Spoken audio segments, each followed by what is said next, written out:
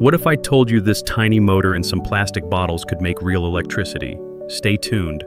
I'll show you step by step how to build a wind power generator right at home.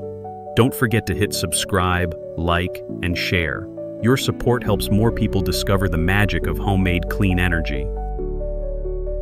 I've got an old water purifier motor here. Inside, the stator is a permanent magnet and the rotor is a copper coil. That means it can actually generate electricity when it spins. So today, I'm going to connect a 12-volt bulb to test how much power this little motor can produce. Let's see what happens. Next, I'm using a 76mm PVC pipe to make the wind turbine blades. I'll heat the edge with a heat gun until it becomes soft, then flatten and shape it into smooth, aerodynamic blades. PVC is light and strong, perfect for capturing wind energy at home. On the other end of the PVC pipe, I'll make a few cuts with a small handsaw to create the base legs. These cuts will help the pipe fit tightly onto the motor shaft and keep the blades stable when spinning in the wind. Simple, but very effective for a homemade wind turbine. Now I'll heat the cut section of the PVC pipe using the heat gun again. This will soften the plastic, making it flexible enough to shape and fit perfectly onto the motor shaft. Be careful not to overheat it. Just warm until it's slightly soft and bendable. Now that the PVC pipe is soft and shaped, I'll attach the motor to the widened end I prepared earlier. This part fits perfectly. The slots and softened plastic help lock the motor firmly in place. Once it's secure, the turbine is almost ready to generate real wind power. Next, I'll make a simple base using a wooden board. I'll screw the PVC pipe firmly onto the wood to keep the wind turbine stable while it spins. This wooden base keeps everything balanced and ready for testing our homemade wind generator. Make sure to use enough screws. The more secure the base, the smoother the wind turbine will run. Now it's time to make the wind blades using recycled plastic bottles. Before cutting the bottles, I'll peel off the plastic labels. Removing the labels makes the surface clean and smooth, perfect for shaping wind blades. It also keeps the turbine looking neat and professional. Next, I'll cut the plastic bottle in half, right along its length. This gives me 2 curved panels, perfect for making smooth aerodynamic wind blades. Always cut carefully and follow the curve of the bottle for the best shape. I'll prepare 6 plastic bottles to make 6 wind blades. Each bottle gives me 2 curved panels, so I'll have plenty of lightweight aerodynamic pieces to work with.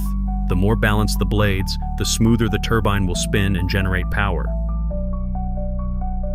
Now I'll attach 6 bottle caps onto a round wooden plate using screws. Each cap will hold 1 wind blade, keeping the spacing even and the balance perfect. Make sure all caps are tightly screwed and evenly placed. This will help the turbine spin smoothly.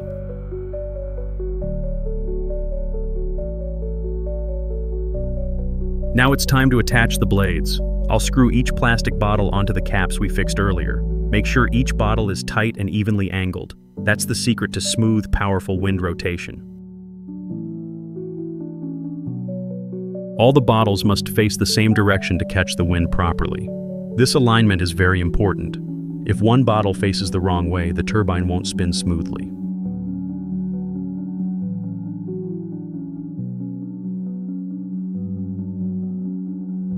Now it's time to mount the fan blades onto the motor shaft. I'll carefully align the center hole of the blade hub with the motor shaft and secure it tightly. This connection must be firm and centered. Any imbalance will affect the wind turbine's performance.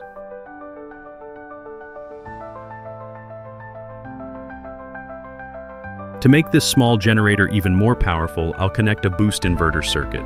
This circuit converts 12 volts DC from the motor into 220 volts AC, enough to light a household bulb.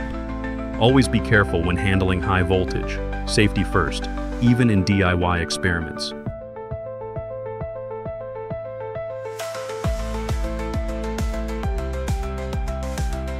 To make the setup more practical, I'll connect a power socket to the inverter's 220 volt output. This allows me to plug in real household devices, like a lamp or a small fan, powered entirely by my homemade wind generator. Always make sure the connections are tight and safe before turning it on.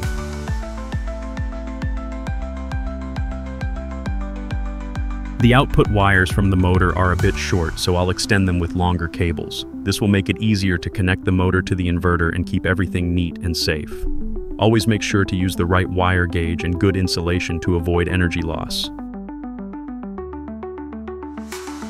Now I'll connect the two output wires from the motor to the input terminals of the inverter circuit. The red wire goes to the positive input and the black wire goes to the negative. This will feed the power generated by the wind turbine directly into the booster circuit. Everything is ready. Now let's bring our homemade wind generator up to the rooftop, where the wind is strong and free. Once it catches the breeze, it starts spinning, and the light turns on. Clean energy made by hand, right at home. This is the power of creativity. We just placed our wind generator up on the rooftop, and look, the blades are already spinning instantly. Now I'll plug in a small fan to test the output, from wind to motion, power and action. This is clean energy, made at home, working just minutes after setup.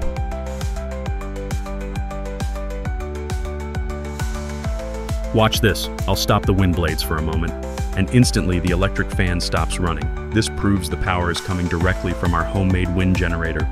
Real wind energy in action.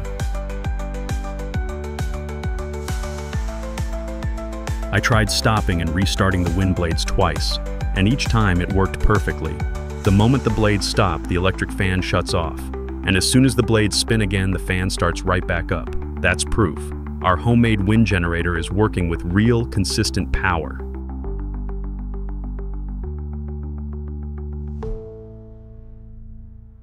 From an old water purifier motor and a few plastic bottles, we created a working wind generator that can produce real electricity, clean, free, and handmade. This project proves that creativity can turn waste into energy and ideas into light. If you believe in sustainable DIY power, don't forget to subscribe, like, and share this video. Let's inspire more people to build their own clean energy future.